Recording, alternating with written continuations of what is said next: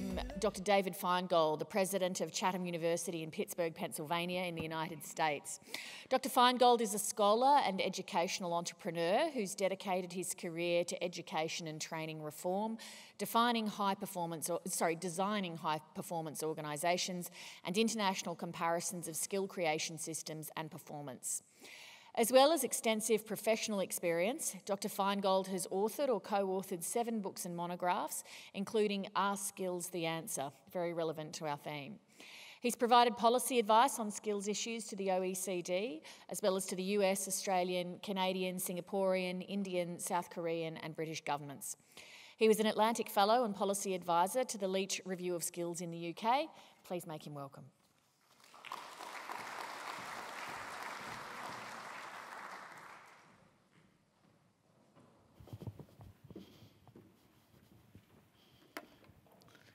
Thanks very much, Lee, and thanks all for coming out this morning.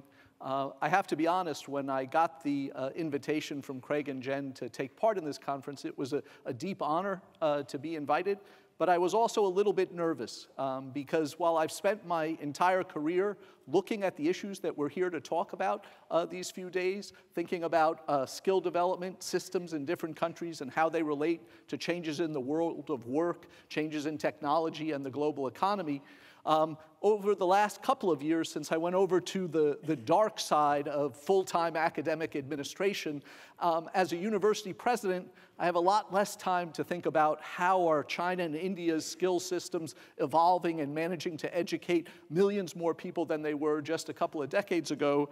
And I spend a lot more time thinking about how to keep a university that's about to celebrate its 150th anniversary running and up to date and making sure that it's able to succeed with all of the challenges that we see here today.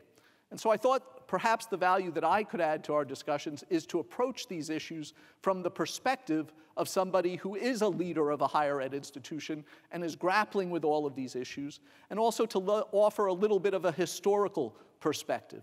And so one thing that I think is a little reassuring is when I look back, and obviously I have not much hair left, but what's left is pretty gray, but even before I was born, we were dealing with these issues about technological change and what did it mean for education, and was education failing to prepare us for this next wave. If you go back to the 1950s, with the launch of Sputnik, we had the war for space, and President Kennedy in the US declared that the US had to be the first to put a man on the moon, and to do that, we had to invest deeply in STEM education. One of the first times that we saw that focus science and engineering if we were going to catch up to the Russians and beat them to colonize the moon. And sure enough, that focus on STEM has stayed with us ever since. If you fast forward a generation to the 1980s, we had a seminal report, A Nation at Risk. This time, the enemies were different. It was Germany and Japan who were seen for the US, for Australia, for the UK, that their superior manufacturing systems, lean production, and their skills base was going to destroy the manufacturing base in our economies if we didn't upgrade the skills system. What we kept, though, was the Cold War rhetoric. So that ended with the famous quote that the US has, in effect, been committing an act of unthinking, unilateral educational disarmament. If we fast forward further, we think about the major technological revolution that is connecting all of us globally, that is enabling the creation of whole new businesses, virtual romances, creating lots of challenges in terms of how does government try to regulate this sector. I'm speaking, of course, of the telegraph, created back in 1837, which itself gave rise to a whole set of innovations, as Standage pointed out in the Victorian Internet. So what I wanted to do in my remarks was focus on just 4 of the 12 themes that we heard yesterday from Stephen Murgatroyd, who was talking about technological change, demographics, climate change, and global instability, and what do those things mean for us as leaders or practitioners in the education and training system. So to start with the first of these, technological change, I want to talk about two different types of artificial intelligence, which I see as, among all the technological changes, the one that has the biggest long-term implications for AI. Now, our next speaker, Charles, knows far more about this than me, so I'll be brief, but I think we can think about two different types of AI. One I call GoFi, or good old-fashioned artificial intelligence, and this is basically taking what we've always done with computers in terms of being able to write programs and then crunch the data on hardware and making it that much faster as computer power has grown dramatically and lowered in price with Big Blue and more recently Watson. And so what that's meant is computers are now able, in any situation where you have a narrow rules of a game, to outperform humans. We had it in chess, we had it in Go, we had it in a popular general knowledge game, Jeopardy, in the US, and most recently, just down the street from us at Chatham at Carnegie Mellon, we had the best poker players in the world being beaten by a computer. What's a little scary about that, of course, is unlike the other games, poker, you not only need to know the odds and the strategy, but you also need to be better at lying than your opponent or bluffing. So computers can now outlie us as well. The other type of artificial intelligence, though, is the one I think that has more far-reaching implications for us, namely machine learning. And in machine learning, computers are now being able to do things that many of us take for granted. So going to catch a cricket ball, or looking at two similar images and being able to distinguish between them, which one is human, which is not. Those are things we do without even thinking how we do it, and yet they've proven very difficult for machines to do historically. But now scientists are building their own neural networks for computers so that they are able to solve these kinds of problems. And today, computers are able to outperform the best doctors in the world at detecting cancer from a scan. Right in Pittsburgh, where I'm based, we now see the epicenter of the driverless car revolution, with Uber and Argo AI and others all competing to see who will be the first to commercialize this technology. Well, again, what's making that possible is the tetrabytes of data that these cars are gathering every single day when they go out on test drives, feeding it in so that the machine teaches itself and gets better and better at better. Still, though, these are only AI in relatively narrow implications. We're still quite a far way away from the general AI that would be truly disruptive. But if we think about all of the different elements of technological change together, I think they spell really interesting implications for work and education. So I'd like to cite a chapter that Stuart Elliott did in a book colleagues and I edited just last year for Oxford University Press. And in it, Stuart compared all of the research that's now going on in companies, in universities, in government labs, and he said, I'm not interested in any sci-fi or speculation, just this work. If it makes it to the market by 2030, if it's commercialized, what will it mean if we compare it with a detailed analysis using BLS data of all of the tasks that are performed in the US labor force? And his conclusion was, roughly 60% of all of those tasks will be better done by computers by 2030. Now, that doesn't mean 60% of jobs will be eliminated. Far from it, because as we heard yesterday, jobs are a bundle of a whole complex set of tasks. So hopefully what it will mean is a lot of the more routine stuff will be automated away, and we'll be able to focus on the more high value-added stuff. But I do think it's going to have severe implications for displacement and thinking about what do we do to prepare people for this coming skills age. So I think it's natural to ask, given this historical perspective, is anything different this time around, this tech revolution from the prior ones? Well, I think there are a few big differences. One is, in each of the prior ages, when we went from agriculture to manufacturing, manufacturing to services, services to high tech, the answer was always, if we move up the educational ladder, if we have higher levels of education, more going to university, colleges, polytechnics, we'll be better off. This time around, I don't think that's going to be the case. In fact, I think a lot of the jobs that are most at threat from this revolution are university jobs, the more routine computer programming. We've already seen huge disruptions in the legal profession, in journalism, in doctors, all sorts of areas where jobs are being greatly reduced in quantity. Whereas I think the colleges and polytechnics are actually very well positioned, because among the hardest jobs to automate out of existence are those that combine manual dexterity, combine applied work with a deep understanding. So things like plumbers, electricians, going to be much harder to automate than a computer programmer. The other big difference we see is we're starting from a much higher base of inequality. So whereas back in a nation at risk era, the gap between CEO pay and the average worker pay in the US was about 27-1, that's gone up tenfold today. And we're seeing even sharper increases in inequality in the rapidly developing economies like China and India. A third big difference we see is the difference in the profile of the workforce.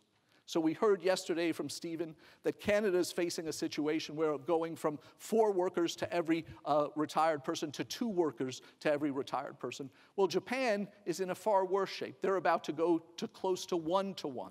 And many of our advanced industrial economies' entire welfare state is premised on there being enough workers to pay for the retirement benefits of people as they're living longer and healthier lives. In the US, this data is pretty scary. Just this week, the government released the latest estimate that our retirement health care system, Medicare, has 8 years of money left. 2026, we run out. I was hoping there would be a health care system for me when I retired. Now we have to worry about what does the demographics pose. So for the advanced industrial countries, our big worry is, are we going to have enough people to sustain our standard of living? For the planet as a whole, the challenge is just the reverse. So the poorest countries around the world are also those, as you know, that have the highest birth rates. And it's in areas like Africa and the Middle East that we're seeing huge surges in population growth, which are projected to take the world population to 9.5 billion people or more by 2050. The other big difference this time around, I would argue, is as scary as some of these trends can be, the biggest threat that we face as a society, as mankind, is not AI or robotics or other changes, but it's the impact that our own behavior, our own uses of technology are having on the global climate. Each day we put over 100 million tons of CO2, of greenhouse gases, into the atmosphere. And what that has done is the graphs I'm sure all of you have seen. Each year we hear about the hottest year on record, and that trend is certain to continue. We had the release this week of the IPCC report telling us that the clock is ticking even more so by 2030 if we don't take radical action, not just to reduce greenhouse gases, but also to find economic ways of capturing them and pulling them out of the atmosphere that we're facing going well beyond the 1.5 threshold that they warn will have really catastrophic consequences. No one is feeling this more than right here in Australia. You've suffered through record droughts, huge fires that those have precipitated. We're losing one of the world's great resources in the Great Barrier Reef thanks to the rises in ocean temperatures and acidification. And we see the effects of climate change happening all around the world and feeding global instability. So if you look at perhaps the biggest single source of refugees now across the planet, in Syria, it was 3 record years of drought that forced more than 5 million people to leave their homes and move to the cities in Syria and then to seek refuge in other parts of the world. If you look across Africa, you see similar types of trends where people are no longer able to support themselves on the arid land that's been left, and they're looking for ways to keep their families going. Here in this part of the world, the concern is not much further rises in sea level, and whole islands, whole nations are going to be displaced, and we're going to need to deal with those consequences. So as you put all of these trends together, I think we come up with 2 very contrasting futures for us to think about and prepare our students for. The one that we're heading down now, the path that we seem to be on, is the disintegration of the post-war consensus. Not so long ago, Francis Fukuyama wrote a very influential book, The End of History, saying that we had reached, through democracy and through liberal free markets, the pinnacle of where mankind's civilizations will evolve. But I would argue he was a little premature back in the 80s in making this pronouncement, because what we seem to have had since is the end of history. Move toward more authoritarian regimes, a disintegration of free trade, and a fear that technological change is not overall helping mankind, but furthering inequality in our societies. And when we ask questions like, why should it be that in the US, where unemployment now is below 4%, at one of the lowest levels that we've ever recorded in the post-war era, why are so many people feeling disaffected, feeling like the economy is no longer for them. And I think the reason is because what we measure in our economic data doesn't reflect the new reality. So if you look at economists like Thomas Piketty and Says and others, what you see in their work is they're saying, let's look at new ways of measuring the economy. So we have on the one hand our unemployment statistics, again at record lows, but if we look at the number of men in prime 25 to 54 working age, nearly 15% are not working even after a decade of sustained recovery. If we look at GDP growth, we see that while the overall economy has been growing substantially since 2000, 90% of the population has seen almost no benefits from that growth. And so they don't buy in. They don't see that these changes we're talking about are actually helping them. So up till now, I'm painting a pretty bleak future. But I would argue that there's an alternative future that is totally within our grasp, that takes a set of policies, a set of actions that are there for us to do now if we simply have the will, political and otherwise, to grasp them.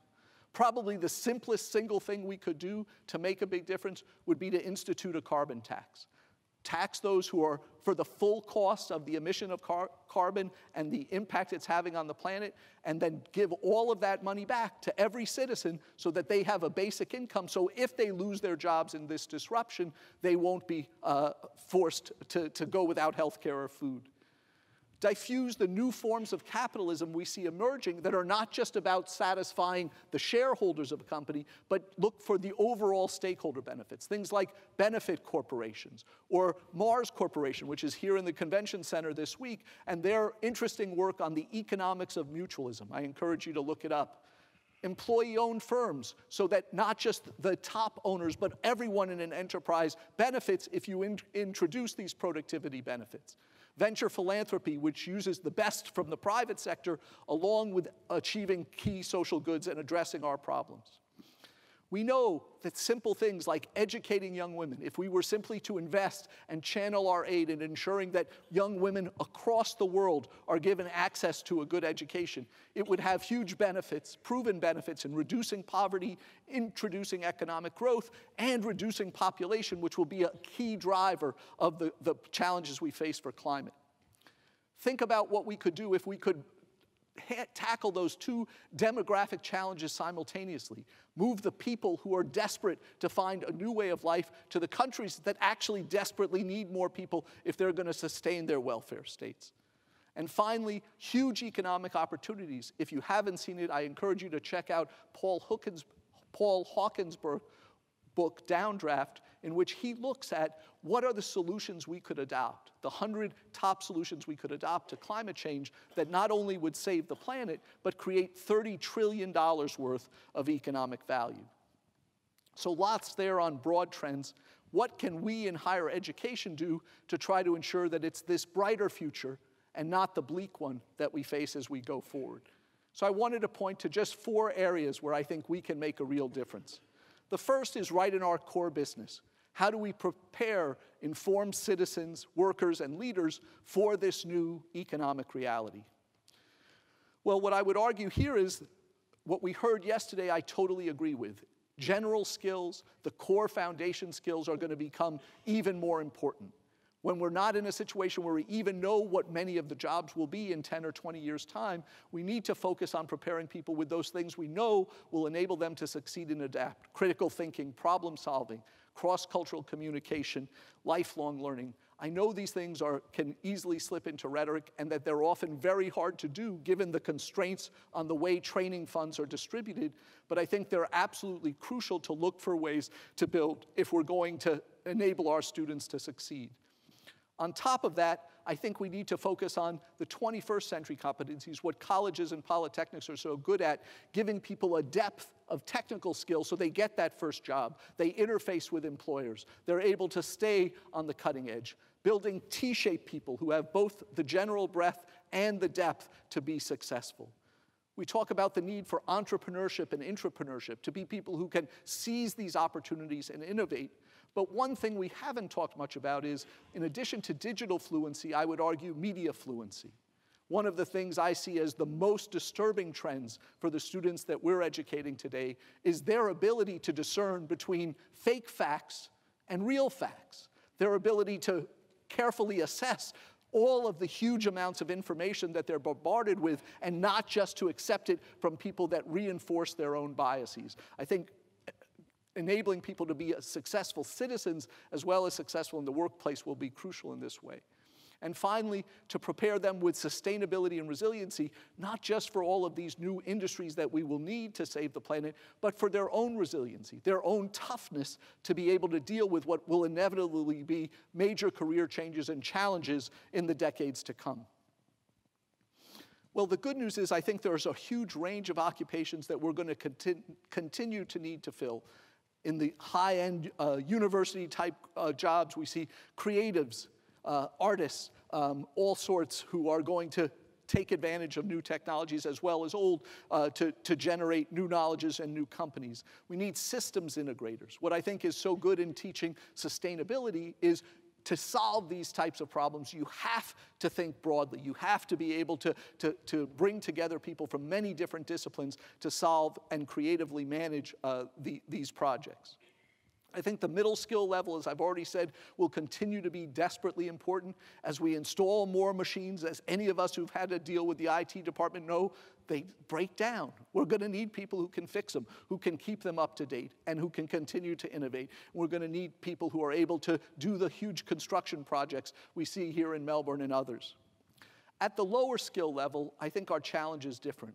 One of the things we know from demographics is that the caring professions are going to increase. It's going to be important to all of us as we get older to have people who are able to look after us. Unfortunately, in most countries, those are treated as low-skilled occupations, low-paid occupations. We need to professionalize these, enable them to do their jobs effectively and with respect and dignity and a living wage. At Chatham, we've tried to grasp these new trends by introducing new degrees in areas we think will have real resonance with today's labor market. So we've just one of the first to launch a new undergraduate degree in virtual reality and augmented reality, not to move the technology forward, we're letting our colleagues at CMU do this, but to prepare people to take this technology and design compelling virtual worlds, to design effective training programs that really pull people in and are enabled to build their skills up. And our data analytics degree is 100% employment rate because whatever sector you're in, you see that employers are demanding people who can analyze and present and communicate big data. I think a second key role for our institutions is to serve as the focal points for local high-skill ecosystems. One of the fun parts of my career was when I first developed the theory of high-skill ecosystems and then actually getting to see it adopted here in Australia, in Britain, in Sweden, and other parts of the world. And I think there's great opportunities here for our institutions to provide all of the key elements you need to have a thriving, successful industry cluster in your area, to help generate the new innovations, applied innovations, new startups that fuel these clusters, to be the trainer of the people who will come out, both existing workforce and new graduates that are the nourishment they need to grow, to create a supportive environment where we have specialized equipment that these firms can't afford to buy themselves, but that they can share, specialized consulting services and other technical assistance that can help them to grow, and creating overall communities which are where today's knowledge workers want to be. Almost always those are in urban areas, near places with great thriving higher ed institutions that make for a richer life. And finally, to create that interdependence, the connectedness that pulls these different organizations, nonprofits, companies, government together to build thriving clusters. I think a third interesting opportunity, we've talked about the challenges of demographics, but they also create a huge opportunity. So if you ask me today, in today's economy, which is the group that has the most time, the most resources, and is least well served for education, I would say it's those who are over 50. How many colleges and universities around the world have made that their primary constituency to serve? Well, at Chatham, we're looking at this opportunity. What would it look like to build a college that was all about that? And we've benchmarked some of the leading examples of this in the US. So to give you just one, LaSalle College, very small college outside of Boston, in danger of going bankrupt. They were given a big piece of land next door. They said, we'll build it as a retirement community, but they couldn't get zoning permission. But they were allowed to build a dorm. So what did they do? They built a dorm, but the requirement to get in the dorm was that for the rest of your life, you were signing up as a full-time student. 450 hours a year until you're in your 90s. Now, they counted everything: swimming, gardening, classes, field trips. But what they found was that it yielded remarkable benefits. So not only were people not isolated, they were interacting in a multi-generational community. They had higher satisfactions than had ever been seen in a retirement home, but they were also living longer and healthier because they were mentally and physically engaged. I think there are huge opportunities to think about building environments that leverage all of the talent in people who are living longer and healthier lives and getting them engaged in our institutions. And finally, none of all these other reforms are going to matter if we can't come together, change our trajectory to save the planet. At Chatham, we've made sustainability our #1 target. So we've built an entire new campus, nearly 400 acres, as the greenest in the US, all renewable energy, organic agriculture, even designed our own wetlands that processes the waste so the water leaves the campus cleaner than it comes down from the sky. That whole campus is designed as a living learning lab to show our students, our faculty, anyone who wants to visit, how can we build a more sustainable future? So I want to conclude by leaving you with the words of our most famous alum from Chatham, Rachel Carson, whose book Silent Spring helped to create the modern environmental movement. To paraphrase Rachel, I won't read the whole quote. She says, we're at a key dividing point, a fork in the road. We can continue on the path we're now on, and while that's the easier option to do, we know where it ends. It ends in dramatic consequences, the decline of our global civilization. Or we can take the more difficult, the harder path, innovate, bring in renewable energies, bring in regenerative agriculture, look for innovations that will enable our kids and their kids to have a better future than we've had. So my charge to all of you is help us develop a whole new generation of Rachel Carsons. Let's partner. I'd love to look for ways to work together on solving these issues. Thank you very much.